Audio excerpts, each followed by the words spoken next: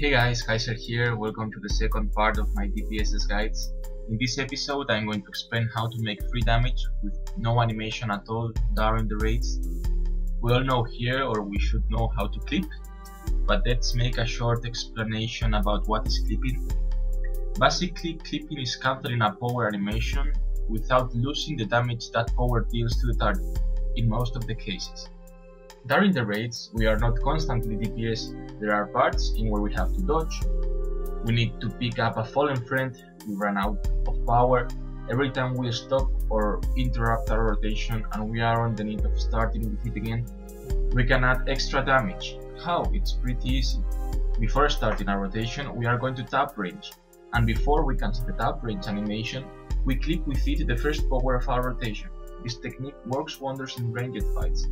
In melee fights, using a melee weapon, there is no need to add an extra tap because you directly go for the melee attack.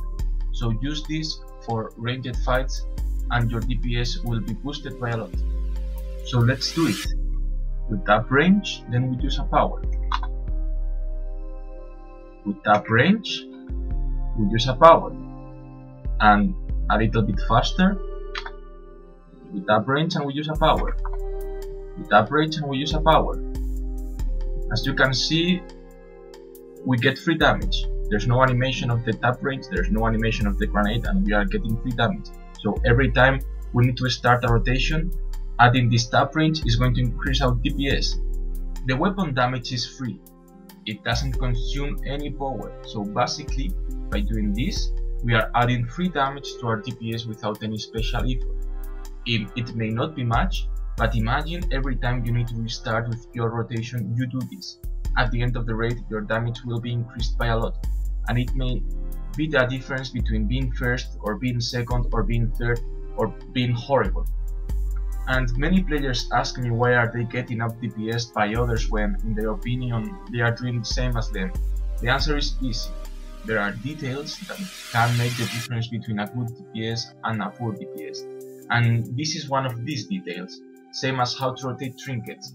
If you don't know how to do extra damage when it's needed, if you don't know how to rotate trinkets properly, you are going to lose a lot of damage. And that loss of damage, it will cause you to be second, or to be third, or to be the worst DPS in the world. So for how to use trinkets, you can check my latest video in where I explain how to rotate them properly. And at this point, we all should have done a lot of raids, we should be experienced enough in our role, which is DPSing, but don't forget on what you can do better to improve your DPS. Try to use these tricks whenever you can, and I can assure you that your DPS is going to increase.